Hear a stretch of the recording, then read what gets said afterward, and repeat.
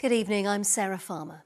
Around 200 protesters gathered today at the shipyard where the Dorset-bound Bibby Stockholm barge is being refitted. A scheme to cut fly tipping in Hampshire started this weekend. 6 community skip days will be held in Gosport. Last year, the borough saw nearly 400 incidents of dumped rubbish. John Cuthill reports. Now, it's more than half a century since Sally Ann Howes drove into a pond at the appropriately named Russell's Water for the famous scene from the film Chitty Chitty Bang Bang. Today, a plaque was unveiled in her memory. Steve Humphrey was there.